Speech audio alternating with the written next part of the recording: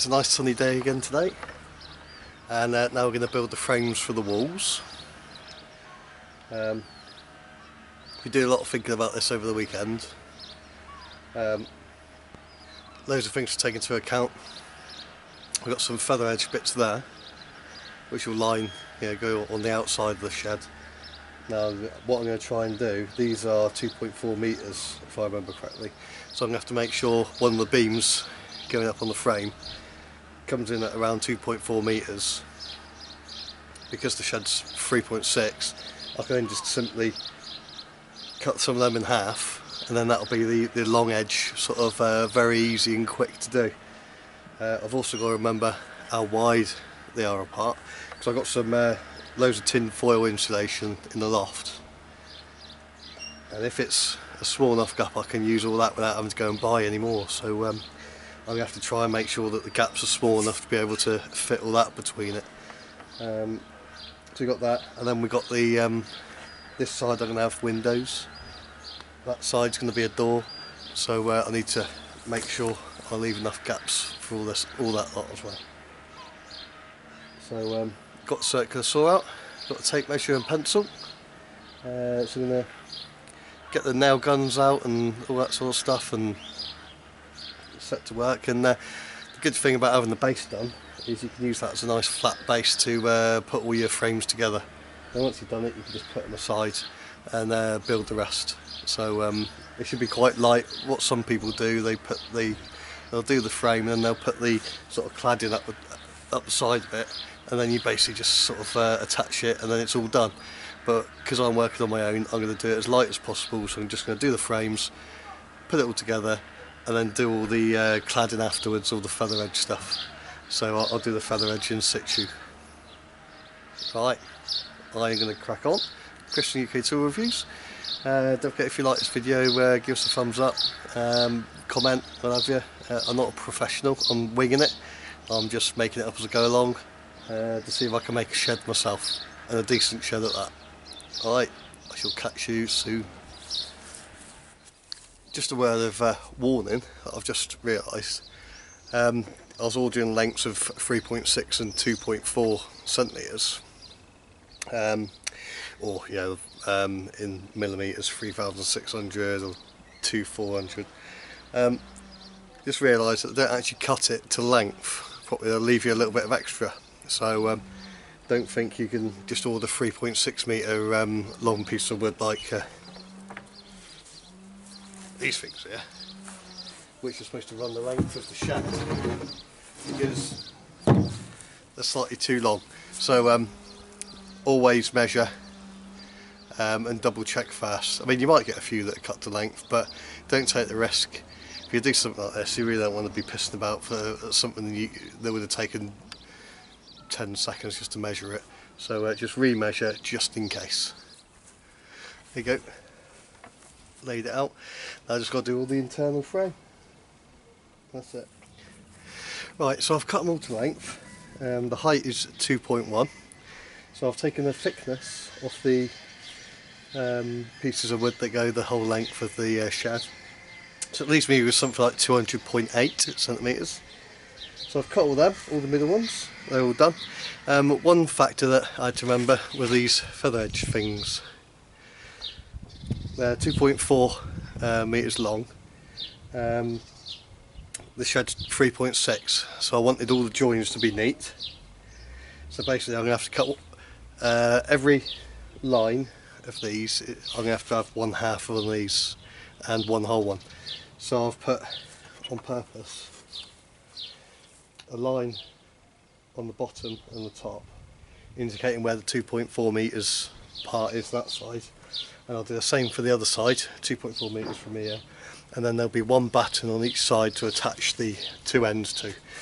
So you have one end there with a batten going up for it, so you can put nails through that way to obviously attach it, and then you'll have enough room there to put the next one on and nail that one in as well, because obviously you've got to think about where you're going to be attaching these things. So done one side, go do the other, and then and I'm ready to start putting some nails in. I have got a little bit of a problem with wood warping. I thought I was going to have this. I don't know whether it's the wicks wood bad quality, or whether it's because I've had it stashed up in the I mean, it's been dry, but it's sort of like it's undercover, it's not inside and that sort of dry. So it's been kept out of the proper rain, things like that, but it's been sort of, it's only sheltered, so it's still going to have the moisture. I mean, the first one here at this feather edge, it's all bowed and everything, so I can't really slate the wicks quality, because it could have come straight and true and it'd be alright, and it's just the length of time, but it could be the wicks wood. I'm not sure. Something I just have to work with. I know all my lengths. Obviously you gotta remember the old measure twice, cut once rule, and it is very important, because I caught myself out a few times earlier. I measured the second time and found out I messed up the first time, so make sure you do that, and you're gonna stop yourself from ruining a lot of wood. So obviously measure twice, cut once, all set out like that. You've got a nice area there. There's no point struggling putting it on the grass or anything. Put it on a nice straight surface, which is your shed base. You can put a couple of pencil marks on there, so like I've marked the 2.1 height on there, so I can put both lengths, long lengths there, and then just fill it in the middle, and I can double check I'm roughly okay by checking the pencil lines. So also what I can do is put some pencil lines on where I want the all the different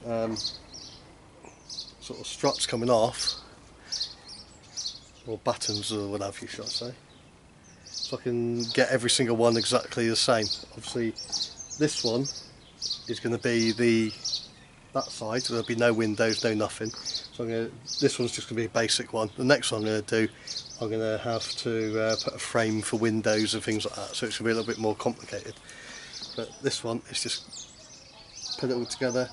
All the lengths I know are good, so basically I'm just going to have to nail it all together and hope that it all pulls itself straight, from where it's bowed. So you just have to be careful. If you've got the wood and you've had it for a little bit of time, just double check the straightness or whatever. If I'd ordered it, if this was delivered today and it was all out, I'd send it back.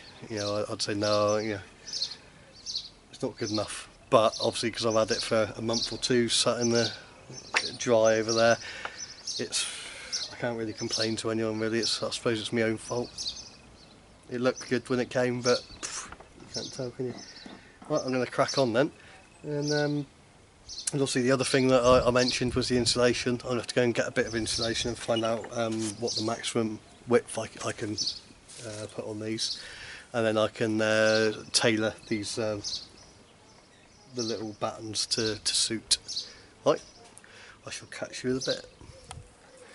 There you go, I've done my best with the walkwood.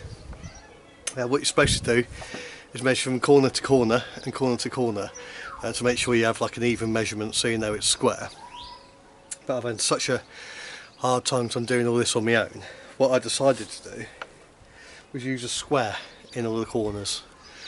So I don't think it's going to be 100% sort of square. So it's definitely not being done as I'd like it to be done. If I had an assistant, it'd be alright, but I'm determined to make this whole entire shed on my own. I'm winging it again, I suppose. I've done as good as I can. That's the first panel, that's the rear panel there. Next I'll do the side, the rear side. That's the other simple one. And then I've got the another one of these to do with space for the windows. And I've got the small side one with the door. So they're going to be a little bit more complicated. I don't think it's going to be too bad though. But this has been a bit of a ball ache because of warped wood, so I definitely suggest, if you're going to do it, if you're going to order your wood, don't hang around, just order it and do a job. Don't do it like me, just leave it, because I've probably caused myself more problems now. So yeah, that's good, I'm happy with that, it seems to be okay. So I'm going to flip it over there and crack on with some more sides. And just a thought before I go and move it, I've only put one large nail in each joint with a nail gun, so obviously that's not enough. So I'm going to be using the 3 drills again. I'm going to be pilot hole, countersink bit. Those 2 combinations stop the wood from splitting, and then the last one, the impact driver to put the screws in, and they're the big screws, big galvanised ones, so hopefully they won't rust out. So I'm going to put 1 screw in each, and then it's got 1 large nail in each, so that should be enough to keep it all together and nice. I think I may even put some struts going across to brace it up and keep it straight. I'll have a look when I lift it up, see how wobbly it is. Well, I've just cut a couple of the lengths for the end. That's the end over there without the door on it. And thought I'd better point out, just in case you do it, I was just nailing it together and I thought about it. And I put it all the way to length there, all the way to length over there, 2.4 metres, great. But I just remembered my long piece goes the length of the shed, so the width isn't going to be 2.4 metres, it's going to be 2.4 metres minus the width of the wood, which on my tape measure it's coming up at 46, but officially it's supposed to be 47s. So I have to take 2 lots of 46 off the wide lengths, so that's, what's that, 9.2. So I have to take 9.2 centimetres off each widthways, and I should have the correct lengths and it should all fit together, because obviously the lengthways coming across there like that, down there, and then this part is just going to have to slot in between that and over there, and then 2 up straight. So it's all going to fit together like a jigsaw. If you did 2.4 and 2.4 would be screwed anyway, because they wouldn't fit together. So yeah, remember that. I've very nearly messed up big time there. But there you go. That's all that nailed on with a nail gun. Now I'm just doing the drilling, countersinking and screwing. I might stick 1 more batten in the middle. I'm going to see how that one goes. I'm trying to save a bit of wood. But we'll see. Not going too bad at the minute. I've used a square going round again. I've not bothered doing the old measuring each diagonal. I don't know if I'm gonna if I'm gonna really mess it up like doing that like this, but if it's square with your square, surely it's right, isn't it? If it is slightly out, hopefully with the apex roof with the bird's mouth joints, that should be, you should be able to pull them together with that. I don't know, you might be able to do some sort of correction work there. But it's a homemade shed. There's going to be little quirky bits wrong with it, isn't there? But yeah, really hot, really hot. It is a lot slower going than I thought it was going to be. But I reckon I'll have all of them done by tonight. Be nice to have a hand, but obviously this mission is to do the whole shed on my own without any help. So I'll catch up with you in a bit and have another update. Right, there you go. That's the outside frame for the for this side, the long side. This is the one with the windows in. So I'm not sure how everyone else does it, but what I'm going to do is I'm going to build the frame that the windows will go in first, and I'm going to brace up around it. That's sort of like, I suppose, as sensible as I can think, unless I put 2 braces each side, and that'll act as the, because what I'm going to do, I'm going to have 4 windows going across, and between each window only going to be them perspex ones. So between each window, so it'll be 3 gaps. I'll have 1 piece of this 46 or 47 by 47 mil wood to act as like the frame. and then I'm sort of going to put a little batten in to secure the window in place. So I think what I'm going to do is just do the frame for the windows, then at least I know the windows will fit in there, and then brace up around it and then attach it to the bracing that I've already done. I think that's the plan. I don't know how the pros would do it, whether it be included in like the frame or whatever, but winging it. Can't think of an easy way to do it. Right, update soon. Right, as you can see, I had a little change of plan. Rather than with the other side, doing the struts going down that way, I've decided, because the window's in this one, I'll do it crossways, and then all I've got to do is put the uprights in where the windows separate. So that'll give it strength there. That's all in one. And I'll just put the other struts in across the top and at the bottom wherever I need them. For instance, with the feather edge, I need it after 2.5 metres each side. 1.2 metres in from each side. I've got to mark up, and then that means I can split some of the feather edge in half and then stagger them as you go up.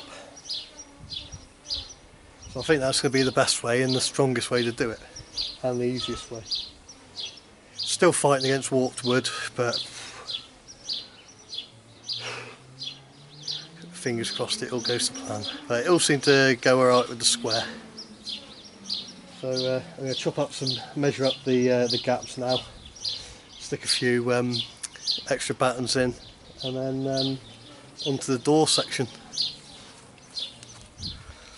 Right, good part with some of these small areas that we've got to fill in is we can use some of the offcuts.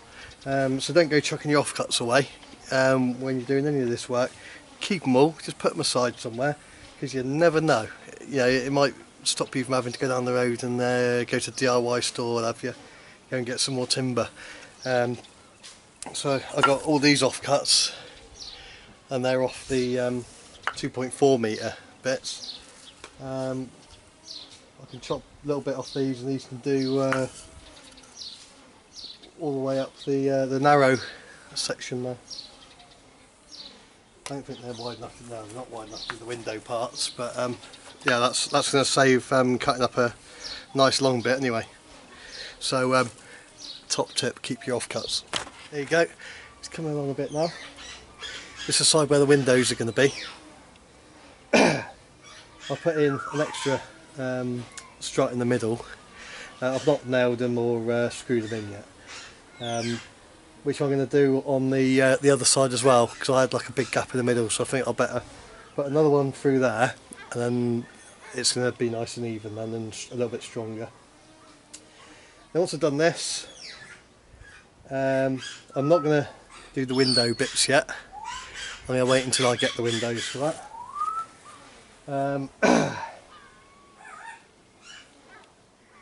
What's next? Yeah, so I'm going to do the countersink, pre-drill, countersink, and screw those in, both sides up and down, keep them all square and stable. Then that's finished, and then it's just the door section to do then. It's taken a lot longer than what I thought, but I will get all this done today, and I think tomorrow will be the grand putting the frames together, which will be probably, I suppose, part 7, sort of constructing the frames, and get to the exciting part, where you actually start seeing the structure coming together. But yeah, I found it quite easy. It's been fun. It's this sun is just absolutely, it's just, I think it's the hottest day of the year or something at the minute, and it's making my life hard. I am sweating buckets. So I think if the sun was a little bit, if had a little bit of cloud cover, this would be really enjoyable. But because it's so hot, it's just a pain in the ass. But almost there. And that's one of the complicated sides. I weren't looking forward to doing it, but it's actually been quite good fun. It's all come together nicely. I've got a little problem up in the top there where I didn't put it just square and it's slightly off, but I hope I'll be able to hide that with the feather edge going over it later on. But this has been a good idea though, with the sort of horizontal struts going across, because where the wood was bowing, it's pulled it back in again. So hopefully it's pulled it in square, so it's a little bit better. So I'm putting all the other struts in there as well, it's pulling it all the bottom bits up square too. So I'm having to put a little bit of muscle work into sort of join them up together and then nailing them quickly. So hopefully the whole frame isn't going to twist. It's just going to sort of bring the bow in. It's only a very slight bow, and it should be straight. So I'm going to get cracking before the kids come back from the zoo or whatever, and I'll catch up with you in a bit. Another top tip: when you're nailing, I found try not to nail near the edges. I split a few bits of wood. So try and keep them central where you got the most wood around it, and then put your screws in at the sides. Obviously if you put the nail right in the middle as well, you are still going to have a little bit of wiggle room to move the you know, if your strut's slightly out, you can sort of straighten it up a little bit before you screw it in, so you have got like a second chance there. But sort of found, and start with the middle batten first. The external ones are all done, sort of the outside edges. So if you do the middle one, it's easier to pull in, and then if you pull in the middle, then it's slightly easier to do the ones as you sort of work outwards. I found, which it's saving me a job anyway, because it's quite hard if you try from the edges and work inwards. So if you've got bowed wood, start from the middle and work outwards. A lot easier. Right, that's the second long width done, and I've put it up to the side there, as you can see. Now it's all clear. Now I'm going to be creating the this end, which is the door end. Before I do that, I'm looking at the other edge over there, the sort of the wall end, if you like, and I'm definitely going to stick one more sort of piece of wood in the middle there, because that just isn't enough. So I'll probably do that first. I might as well just finish the job while I'm on it, and then I'll start doing the last one. And then I'm going to pack up for the day, get all the batteries on charge, and tomorrow it'll be the grand construction day. So it'll be good fun. So right, I shall update you when I've done the next section. Right, that's the basic frame done for the door end. That's basically where the similarities end with the others, with the other one over there. So what we're going to need to do, I'm going to use the vertical struts there. I'm going to use them for the door entrance. So I've got like a little gap of, I think it's 15 centimetres from the left hand side. Then I'm going to put one of them struts. If you can remember, we had loads of offcuts. I'm going to use some of the offcuts to brace up where the hinges will be for the door, because obviously that needs to be quite strong.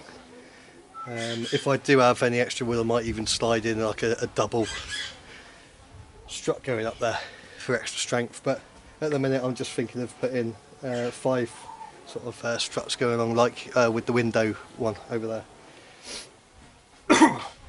A bit of extra strength, and then the other strut will be the other side of the door, and then it'll be the basic frame again. So it'll be, I don't know what I'm doing, I think it's every 54 centimetres on centre or something.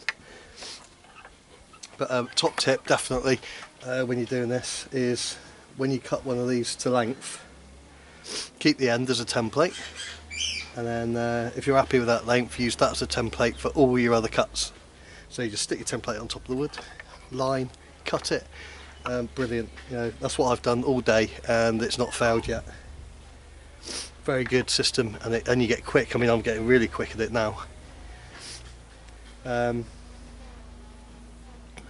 What else can I think of?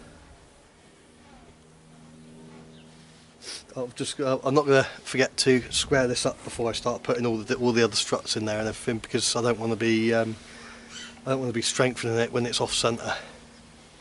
But obviously, because I'm on my own, I'm having trouble doing a diagonal check, so I'm just basically putting the square into the corners. So it's not going to be absolutely 100% square, but it'll be sort of near as damn it as far as I can see.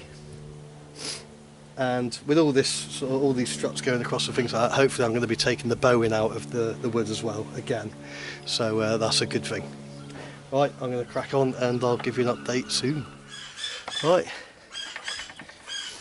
yeah, that's all those struts done. Now I'm just going to shore up the hinge side with, I don't know, maybe 5 small bits of wood going across there. I'll most probably do the same for the other side of the door, give that a bit of strength, and then I've got to sort of size up the door. I can't remember what I put in my plans, but I'll need to measure from the bottom up, because not forgetting that the bottom frame here for the door needs to be cut out once the thing's just about to go up. So you obviously don't have that at the bottom, else you trip over it every 5 minutes. But yeah, I'm happy with it, how it's gone on. A little bit of work now and then that's all the framing done. Bloody knackered, deserve a good beer for this. Right, see you in a bit then. There you go, that's the end of the day. Everything done. Just stacking the wood back up on there so it's all flat, so it doesn't warp anymore. And then tomorrow, the big day putting it all together. Fingers crossed it all goes right. But it's just that not being able to get them square, you know, doing the diagonal measuring. I don't know if my measure thing is going to work too good, but we'll see. Hopefully if anything's too far out we can sort of fudge it so it force it back over, but I don't know. But, yeah. But that's it for today. If we enjoyed the video, give us a good thumbs up, give us some comments. You've got to remember I am a dumbass at this, never done it before, not professional at all, I'm just doing things on the fly. So I've had a few plan changes during the day that have happened because I've just had a better idea, or thought I had a better idea. So I'm going to go and drink about 50 gallons of water, and I'll see you tomorrow, as long as I ain't shriveled up and dehydrated. See you soon.